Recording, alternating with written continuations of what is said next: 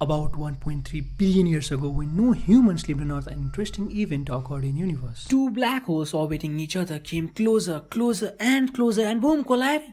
But why did they come closer? For this, they must somehow lose energy. Well, energy was lost in the form of gravitational waves. Also, after collision, the energy equivalent to 3 solar masses was lost as these waves.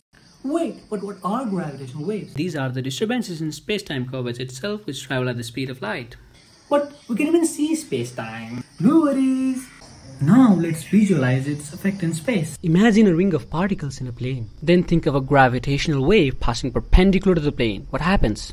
In one direction, they come closer, and in the other, they go away, and vice versa, and so on. It's just like stretching and compressing of a space causing rings distortion. On September 14, 2015, gravitational waves finally reached Earth. How could they sustain for so long?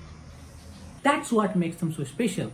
Unlike electromagnetic waves, they interact very feebly with matter in terms of energy, scattering, or absorption. So, how we detected them? Simple, using laser interferometry, in which the split beams normally after reflection destructively interfere, producing no interference pattern in the detector. But when a gravitational wave passing through changes the length of the arms, an interference pattern is detected, and in this pattern is the information about the universe. Okay. How do we carry information? When the orbiting black holes came closer, the orbital speed increased, increasing the orbital frequency, which in turn increased the frequency of gravitational waves being produced.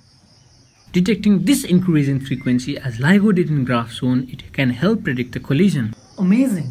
Earth without LIGO was like human without ears, which only had its telescopic eyes to view the universe. But now, just like we perceive surrounding via sound, wait, sounds like I've heard it before.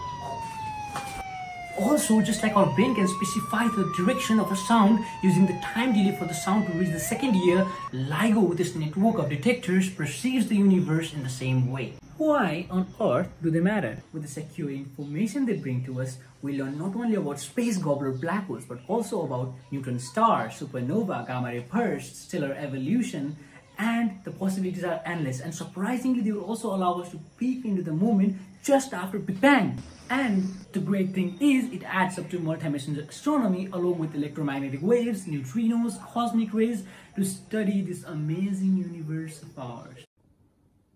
Gravitational waves are really amazing. You can even realize how useful they are to astronomers. Every time an astronomer has started looking at the universe through different kind of lights, new discoveries were made, and gravitational waves are no exception. Within just 5 years of discovery, we have learned so much about the universe through these waves, and the future is even more surprising. So stay curious. Thank you.